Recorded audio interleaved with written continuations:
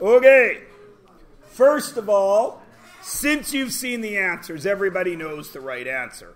But let's go through it. Now, remember, the toughest thing about exponents is, just like trig, there's more than one way to do these problems, right? And often, you may start down a path, and the person or persons with whom you are working on a different path. And then both of you have a crisis of confidence because you're not sure who's doing it right. Everybody understand? But if you both carry on down your respective paths and you go to the end and you apply all the exponent laws correctly, you will find that you both get the right answer. Everybody understand? So even when I'm working through this, you might be like, holy crap, I have no idea what he's doing. And then at the end, I'll say, there's the answer. And you'll be like, oh, that's what I have. Everybody understand? Now, the mistake that a lot of you make in all math is you forget that thing that I've said a few times. Don't forget all of your math. Don't go into each exponent question looking at it the same as the one before, because the questions aren't the same. What is the same? All the math that you can do, right? Okay, so when I look at this first one, what I see is this section right here has a negative exponent, which means that whole base could come up here right now at the very beginning. So that's what I personally did. So I rewrite negative x squared y to the fourth, and that is multiplying by 2x to the fifth y to the fifth to the fourth.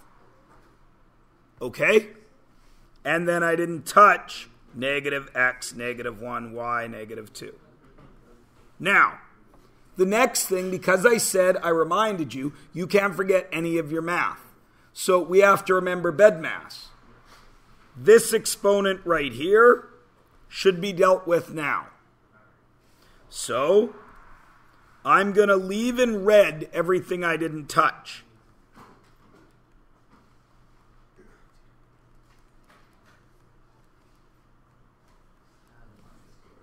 And in blue, this becomes 16 x10 or x20 y20. Everybody cool? Now, the next thing I see is, hey, wait a minute, a bunch more negatives. Negative exponents, right? So where will those guys go? Again, I'm going to leave in red anything I didn't touch. Oh, yeah, that's cool. So I've got negative x squared y to the fourth. Didn't touch them yet, but I brought these up. X to the 1, y to the 2. And then I had this blue one, 16x20, y20. Now, please notice this negative doesn't go anywhere, does it? Because that negative is not part of this base, is it? So I still have a negative on the bottom, which is technically negative 1, yes? All right, now I have all my exponents up top and I'm ready to go. X squared, x to the 1, x to the 20th. How many x's is that?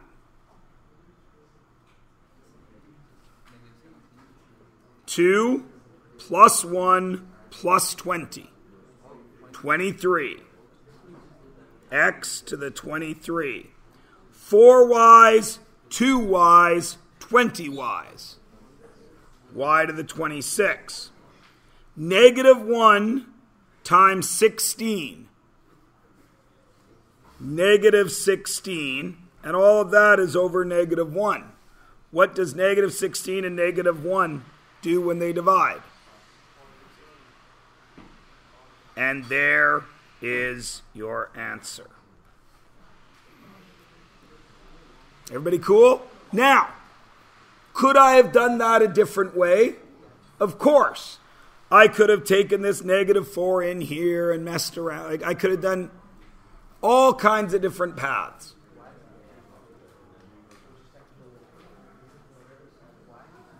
Okay. So let's look at the next one. Is there simplifying I can do to the yellow? Is there simplifying I can do to the green? Sure. Does it matter which one I start with? No. If I start with the yellow, is that negative part of the base? Why, Austin? Because Austin's right. Is that yellow negative part of the base? What makes it part of the base? It's inside the brackets, yes?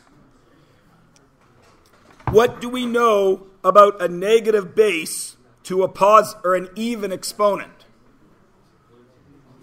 What happens to it?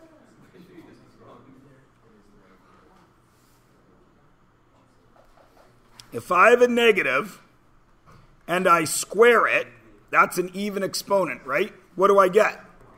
Positive. So what's going to happen to that negative x once I put it to the fourth power?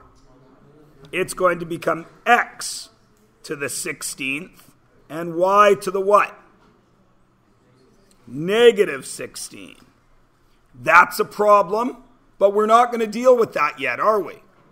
Because we got a whole crap load of y's down here in the green. Numbers with numbers, letters with letters. What's negative 2 times positive 2? Negative 4. What is x to the 1 times x to the negative 4? X to the negative 3. And y times y to the 5th. Y to the 6th.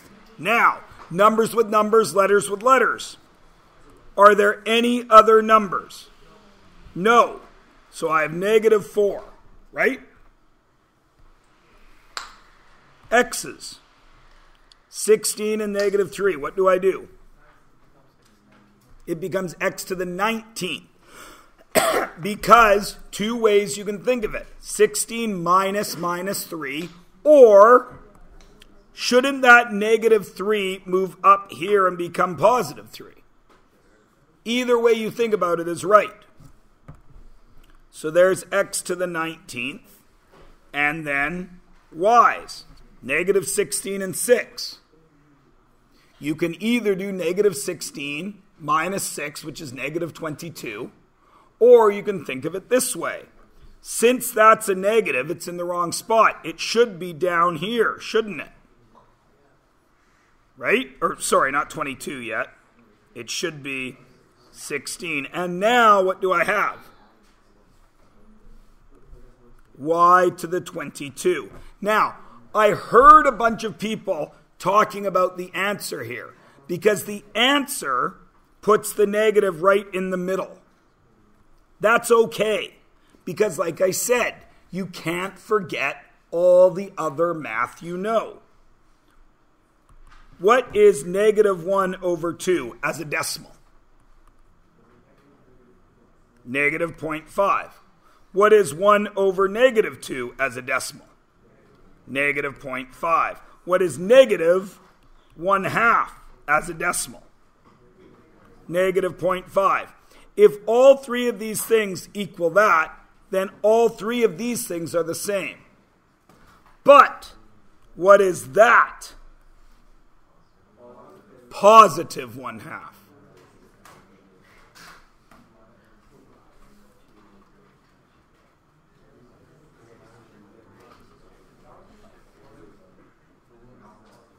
Do I continue? Or seeing those couple of tricks, do you want to go back and relook?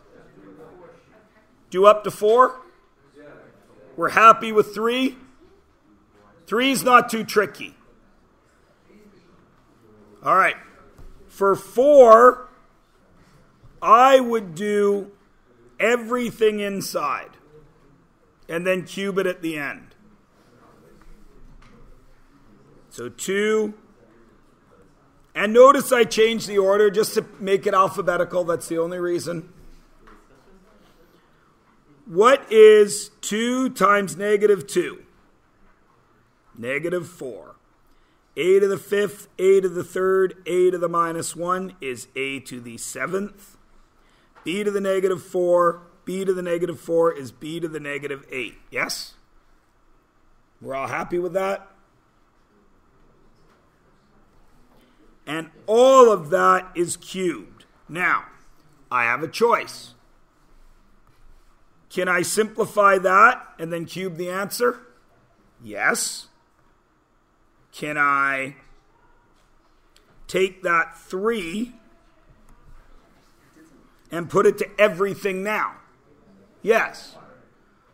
Either way works. I personally don't like moving that 3 to that many things. I would continue to simplify in here to get 1 over 2 negative. 3 minus 7 is a to the 4th. And 1 minus minus 8 is b to the 9th. Yeah? And all that is cubed. Now, do I need that 1? No. So now all that is cubed. 9 times 3 is b to the 27th. Negative 2 cubed is negative 8, a to the 12th. There's only one negative, so most textbooks and most professors and teachers and things would say move that to the middle. I don't care. If it's easier for you to keep it down there and think of it down there, leave it down there.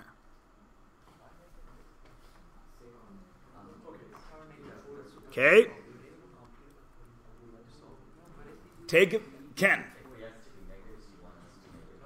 Of course, if there's 2 negatives, then it's positive.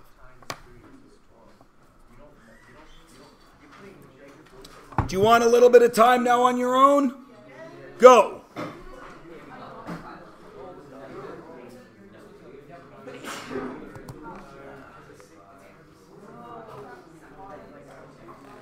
Oh, barf.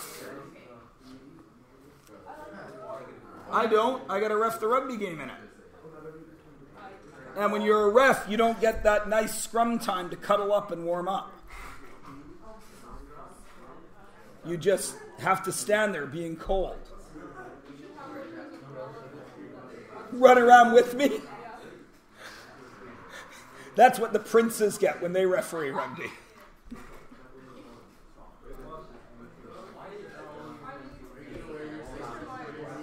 What? No, today is... What is today? I don't know. Today is... Oh! Pink camouflage.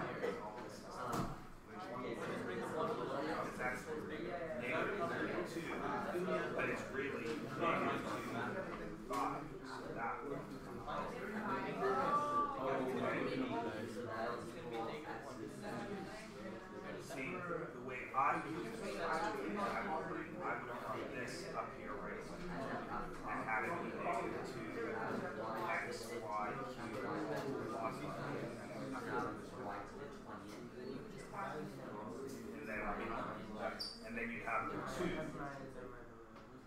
times 32.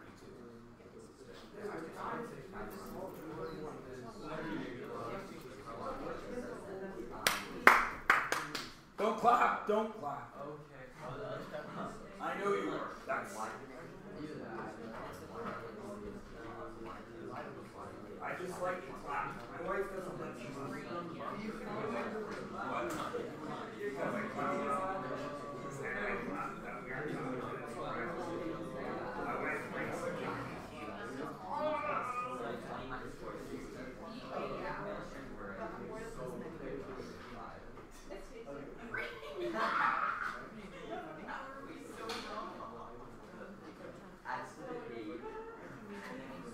Wait, this is exactly what I did last time.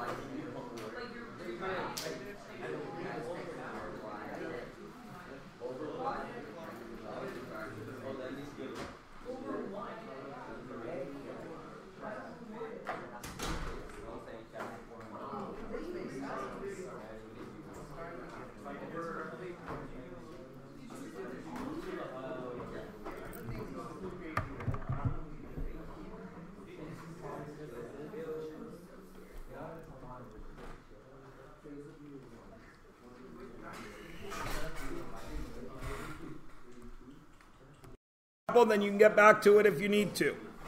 I'm going to do something with 5. I'm going to do 5 a little differently than the way I've been doing it in the past. Okay? I'm going to move everything at the beginning before I do any collecting of anything. Okay? So, I see an x there. It's got a positive exponent. It's okay, right? So that x is going to stay. That negative 4y, is that okay? No. So it's going to move to here. Right?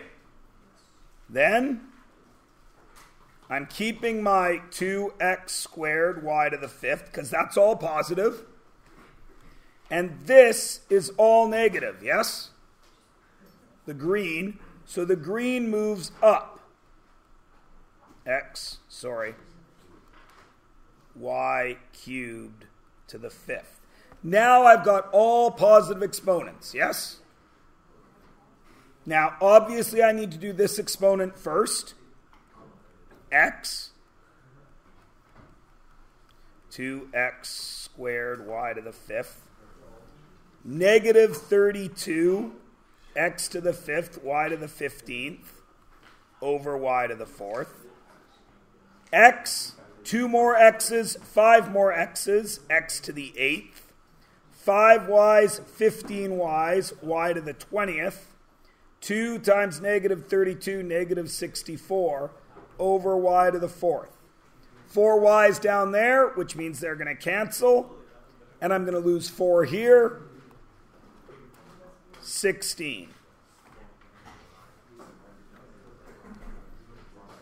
Now, please listen to me. Every year, I get the same complaint in this unit. Why do you do each question slightly differently? Because each question is slightly different. Right? You apply the laws as needed in each question. This green part, that's a gift. Because it's a negative 5, you know you can move that entire thing right now. Because of the brackets. How many times have I said, what's the base here? Why am I saying that? So you can start recognizing that this whole thing in here is one thing. You can move all of it at once. Everybody cool? Now over here, yellow, green, blue. Where should you start?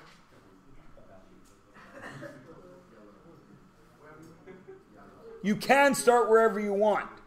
But one of those three colors will make your life simpler if you do it first. Green, because you can eliminate one of those x's. Because down at the bottom there, that's just x to the 8th, right? So slow down, think about the question before you attack it. Most of you, in my years of teaching this, most kids bring that 4 in right away. And that means bringing that 4 to 1, 2, 3, 4, 5, 6 spots. Is there a chance you screw up one of those 6? Yeah. Now, if you do the green first, you eliminate an x. And then if you simplify inside, you're only bringing that 4 to 3 things. Okay? Go back to it.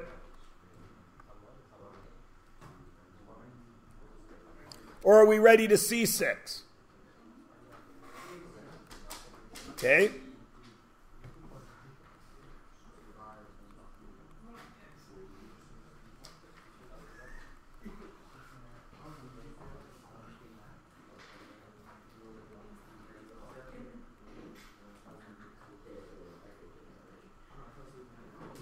Sorry.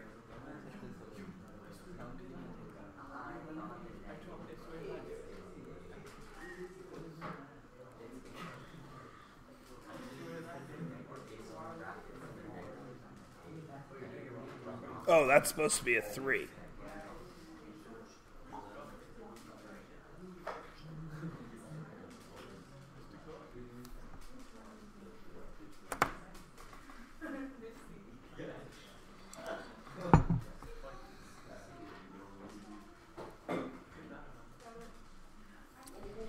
Now on this page, 9 and 10 are pretty bad.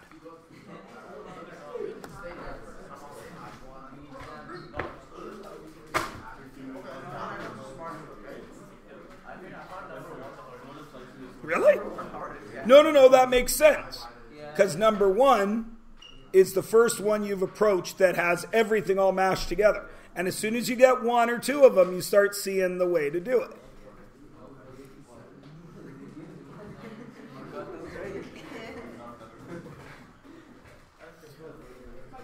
Number 2 messes with kids a lot because the negative x to the positive 4.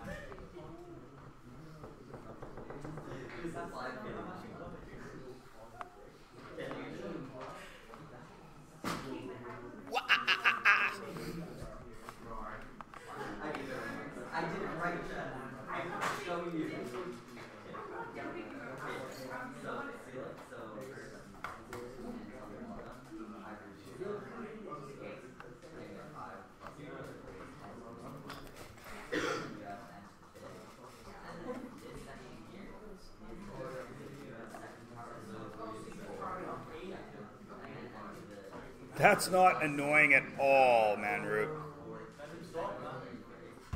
That's not annoying at all.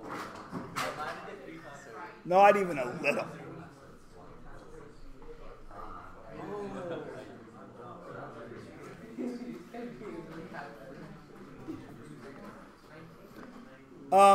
Yeah. I would like to offer you all a small piece of advice because, again, in my experience, those 2 negatives out front really mess you guys up. So here's what I like to do. I like to forget about them. I do all of this work, get an answer, and just say it's negative u to the 7th. This isn't right. over 4uv. I do all my work and that's where I get it. I see one negative there and then I bring this back. Negative, negative, oh, it's all positive. Understand? When the negative's out in front like that, I like to forget about it till the end. That is a tiny pencil. Yeah, I'm elementary school. He's not here.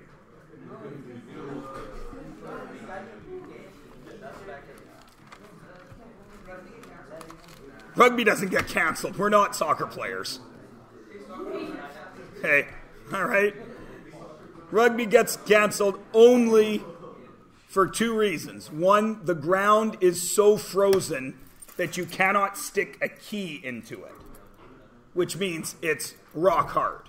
If the key goes in, the game goes on.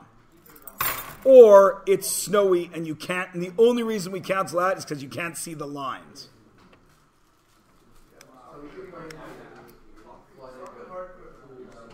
I have played on fields with such big puddles and been on the bottom of rucks, face in water, not able to breathe. And having to wait till guys get off you. Yes, you sit there, which is why when I ref when there's a big puddle, I blow the whistle very, very quickly. It's not fun.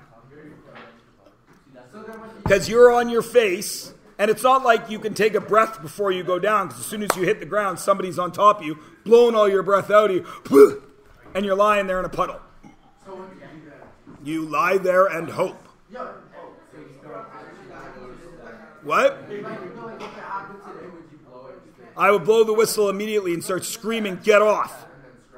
Then it would be a scrum for the team going forward. But our field doesn't get puddles. It's good. The sprinkler heads are trouble. But really, when you think about it, the field is 100 meters by 70 meters. 700 square meters. A sprinkler head is about 4 centimeters, 5 centimeters by 5 centimeters. Your chance of hitting a sprinkler head are very low. You're more likely to get hit by a car crossing the street to the game than you would be to hit a sprinkler head.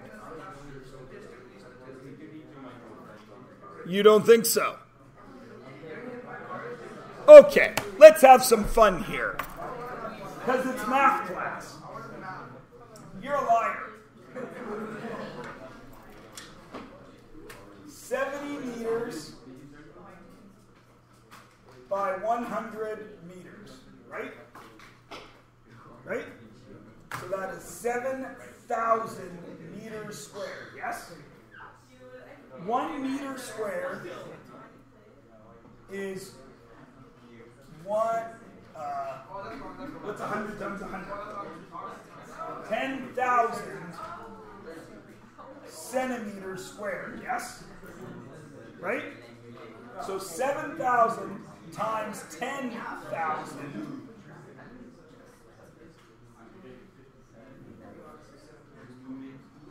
70 million square centimeters on that field.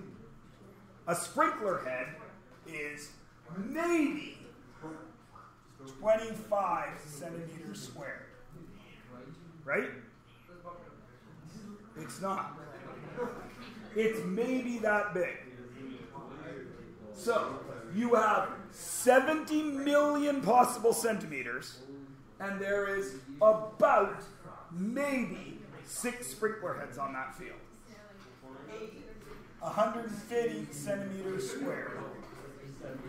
So out of that 70, that is like saying,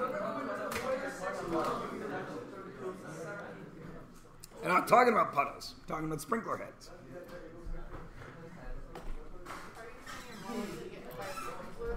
No, you're more likely to get hit by a car than you are to hit your head on a sprinkler.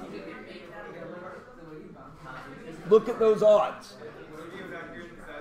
Now, it's not, your body doesn't matter.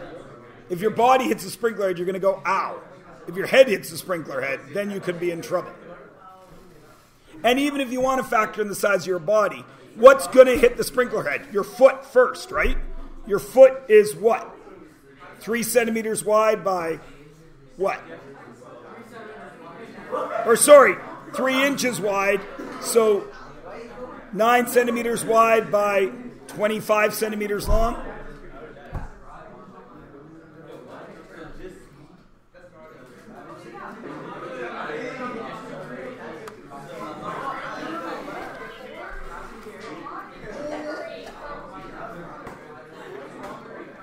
All right. There's 13 minutes left in class. There's 4 that I haven't gone over. What would anyone like to see? 9? 9 and 10? All right, 7. Again, yellow, green. I can do stuff with both of them right now. Green is negative 32, a to the 10th, b to the negative 5. Yellow is negative 2, a to the negative 1, b to the 6th. Yes? Now, there is positive 16, yes? 32 divided by 2, and they're both negative, yeah? Okay. Here, where should that A go? Up, because he's negative. I already had 10 up there, so I've got A to the 11th, yes? Right? Where should this B go? Why? Because it's negative. I've already got 6 there, so I've got B to the 11th. That's it. 9. For 9, remember, I'm going to forget about that negative. So I'm going to work here. U to the negative 2, V to the 4, over. Now, should I bring this 3 all the way through this mess? No. I should simplify there first. Numbers with numbers. What's negative 2?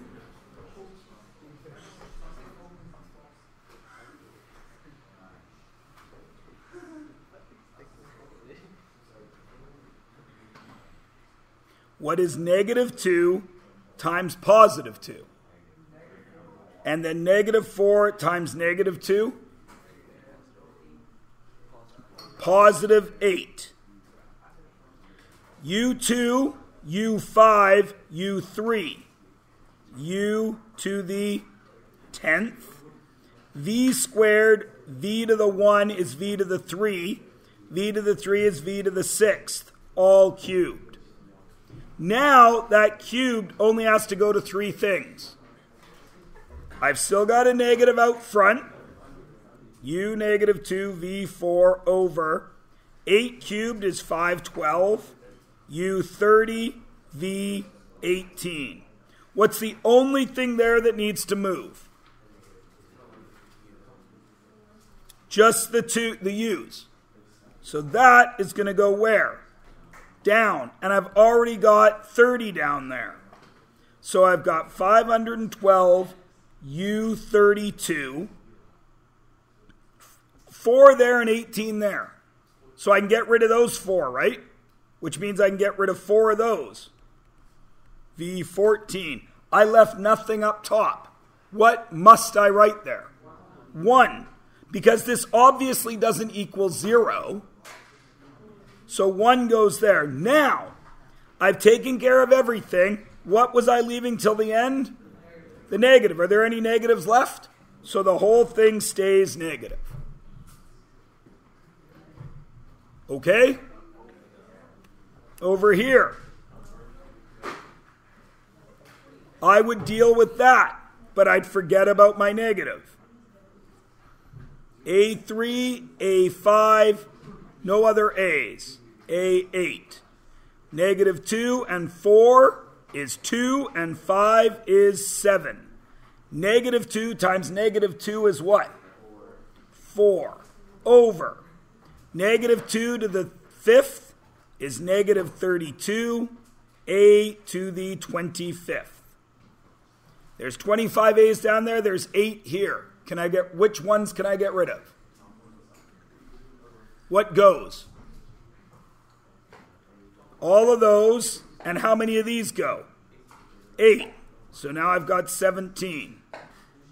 No other B's, no other A's, but this can be dealt with. What's that? 1 over, what kind of 8? Negative 8 right now. 1, B7, so I don't write the 1. A17. But there's a negative out in front. So negative, negative makes what? Positive. B7 over 8A17. Everybody good? All right. Listen, please, because it is 9:23. Tomorrow is cumulative. Measurement and trig. Friday is a quiz on exponents. Okay? And what else have we done? Just exponents. Aight? And then Friday, we will go over the cumulative and do the next lesson, which is very short and easy, which is why it's going to work out nicely. Okay?